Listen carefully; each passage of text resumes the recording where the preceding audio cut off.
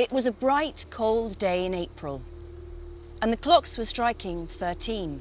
Winston Smith, his chin nuzzled into his breast, in an effort to escape the vile wind, slipped quickly through the glass doors of Victory Mansions, though not quickly enough to prevent a swirl of gritty dust from entering along with him. The hallway smelt of boiled cabbage and old rag mats. At one end of it, a coloured poster, too large for indoor display, had been tacked to the wall. It depicted simply an enormous face, more than a metre wide, the face of a man of about 45, with a heavy black moustache and ruggedly handsome features. Winston made for the stairs. It was no use trying the lift. Even at the best of times, it was seldom working. And at present, the electric current was cut off during daylight hours. It was part of the economy drive in preparation for Hate Week.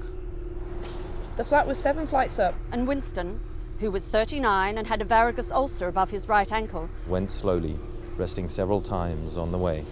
On each landing, opposite the lift shaft, the poster with an enormous face gazed from the wall.